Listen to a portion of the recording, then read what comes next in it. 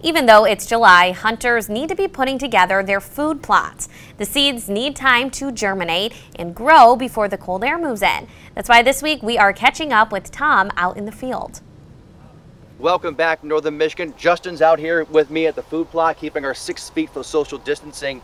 I know we've cut things down, Justin, but here we are in late July, and we're thinking about food plots. Why is that? Yeah, this is a perfect time for food plots, and most of my food plots go in this time of year. I'm a big bow hunter, you know, and it carries it into rifle in second, so we can really do a good job of getting that seed in now, getting the fertility right, you know, timing rains, and it can be a successful food plot still. All right, so we've cut it down. Next step is putting down some food plot? Yeah, yep, so we want to go with the food plot dew. That is a product that has dairy dew in it. It has humates from North Dakota in it. You know, it has some other ingredients that really help build the soil, you know, really get that engine going. Because typically in food plots, we go out into a middle of an area that maybe is poor soil or Mother Nature left it open for us. That's not entirely true. Maybe she did that because she couldn't grow anything there for a couple hundred years because the fertility in that soil is so bad. Right. So we want to get something that has organic matter in it, that has dairy dew in it, that has that things that help build that sandy soil or that weaker soil to help germinate that seed and get that plant to take off like it should. All right, so let's get that food plot dew right down right now. Yeah, sounds good.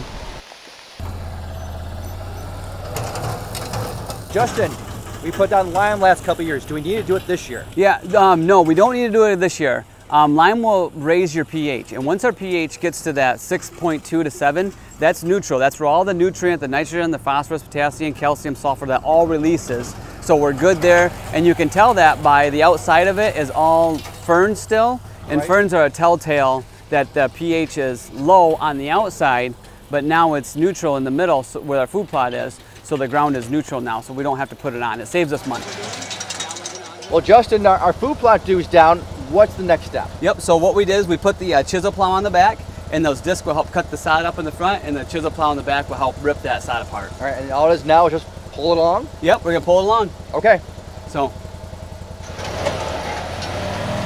we do have a special guest with us today, right? yeah, so that's my best friend. That's my grandfather. He helps me put all my food plots in, so you'll see him work that machine like it's second nature, because this is what we do in the summer. Justin, looking good. I mean, we're all tilled up right now. What's the next step? Yeah, the next step now is we're going to pick the right seed for this soil and kind of for our environment here, and what, you know, our crops around us and people have planted around us, and what seed we should put in here to make the deer stay and come to our property. All right, and that's a whole other process. You'll have to check it out next week.